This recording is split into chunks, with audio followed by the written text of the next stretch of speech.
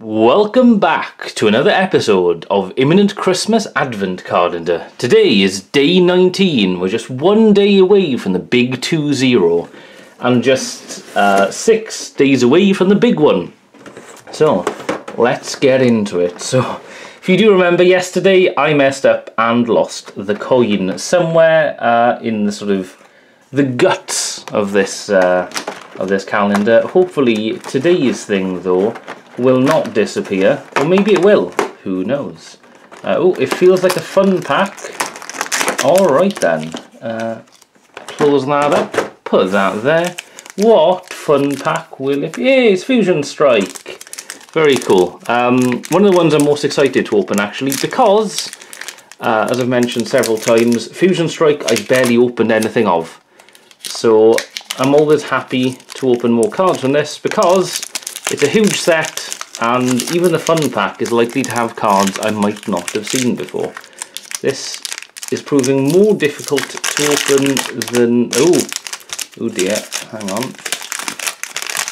There you go, nice. Right, put that to the side.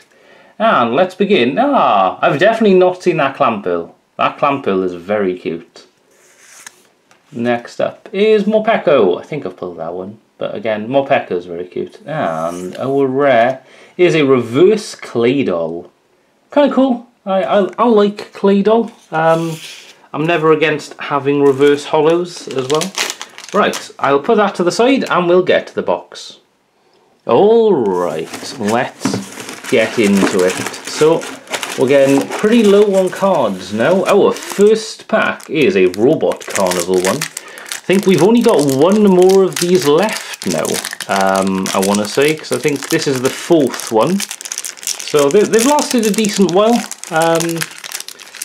and this is going to take extra long, of course, because they're all stuck together as well.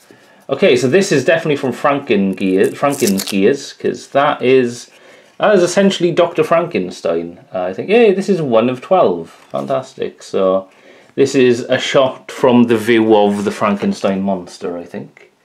This is definitely Nightmare, or Redneck and Chicken Man, as it was called in Japanese. Let's see, that is Nightmare. It is number 9 of 12. Very cool. Oh, nice. And you got like illustrations of how the robots essentially work. This might be Deprive, or it might be the Angel one. Yeah, it's Deprive. There you go, 5 of 15. That's the girl that the hero of Deprive is fighting to free. Next up, again, maybe Deprive? It is, yeah, there we go. We've got 13 of 15, so that's our protagonist from the back. He looks very 80s protagonist, basically. That is Starlight Angel, I think, maybe. That looks like it's... Oh, that's from opening. Ah, right, okay. So, as I mentioned before, Robot Carnival is also like a massive tank thing with it's in the shape of the letters Robot Carnival, and it opens up to reveal lots of creatures and robots like this that go on to destroy villages and kill everyone. That's Deprive, right? That's the main guy from Deprive. Hang on a second. Oh, right, we've pulled a holo. I don't know, and I think this is probably like the corner, so if you pull all the hollows, I guess it makes Robot Carnival. That is definitely the guy from Deprive though. He looks a bit like Amuro from Mobile Suit Gundam. But yeah, wow, dude, we've pulled a holo. That's cool. I don't know if these are like particularly rare or whatever, but very cool. That's a heck of a pull. So that is the outline of Robot Carnival. You can kind of see the letters, sort of. So this is from opening, right? Or ending? Yeah, opening. Oh, so that's 2 of 3. Fantastic. And I want to say we've pulled 1 of 3, so I think I've got all of opening. We've seen this card 3 different times now. This is Franken's Gears. This, I want to say, is Starlight Angel, right? Hang on. No, that is from Presents. 11 of 12.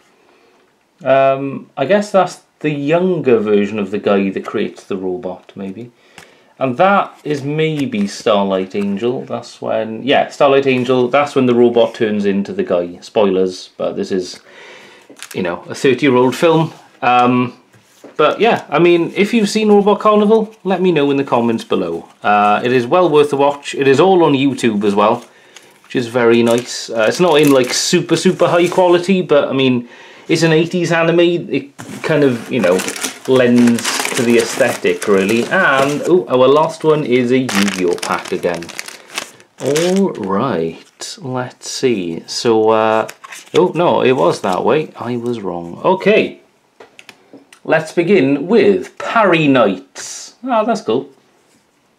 They're knights that parry things, I guess. We have Super Heavy Samurai Big Waraji. Very cool. We've got White Princess. Ah, isn't she cute? Look at her. I mean, yeah, she's dead, but still. We've got Diamond Duston. Very. That's I like that thing. We've got Cypher Bit. Very cool. We've got Crystron Prasiotl.